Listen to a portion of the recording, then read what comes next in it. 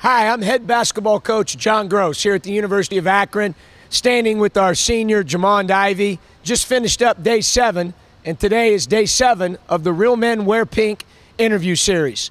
Today we handed out our gold standard jersey to Dang Riak. Congratulations to him for his performance last week, but we've had a lot of guys that have gotten better individually, and we certainly feel like we're getting better as a team collectively as we start to head into the last day of this 3-day cycle tomorrow. Would love to get Jamond's thoughts, obviously, as a player and an older guy, and we're counting on him a great deal, not only in practice, but really everything we do, both on and off the court. His thoughts here early on preseason practice. My thoughts on preseason practice is that this group of guys we got likes to compete. We like to get better. But I think the most important thing that we taking on is one day at a time.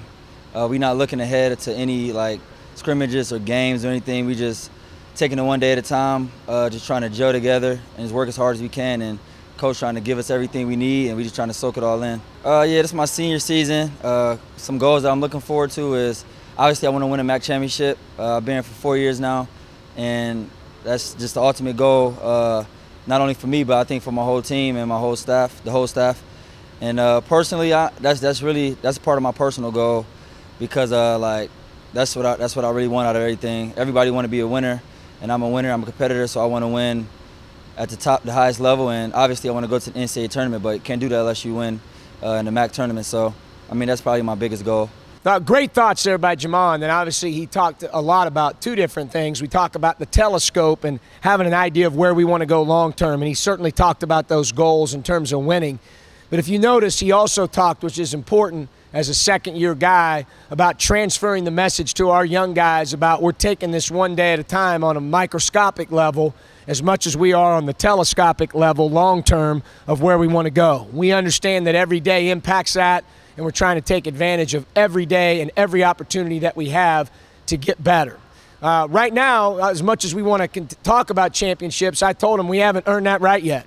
We've got to get a lot better. We've got to improve. We've got to be a better team at both ends of the floor. We've got to be much more synchronized and more connected than we are right now. And we're figuring out our leadership within our locker room as that evolves. So I do like the progress that we've made, but we certainly have a long way to go.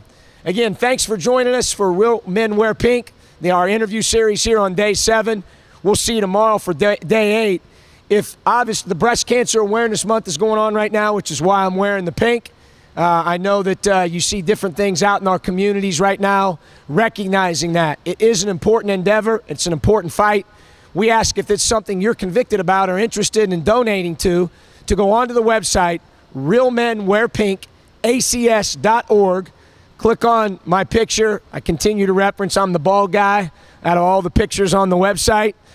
Please choose us. Continue to represent us in our Akron Zip men's basketball program as we partner with the American Cancer Society in the fight against breast cancer. Thanks again, and go Zips.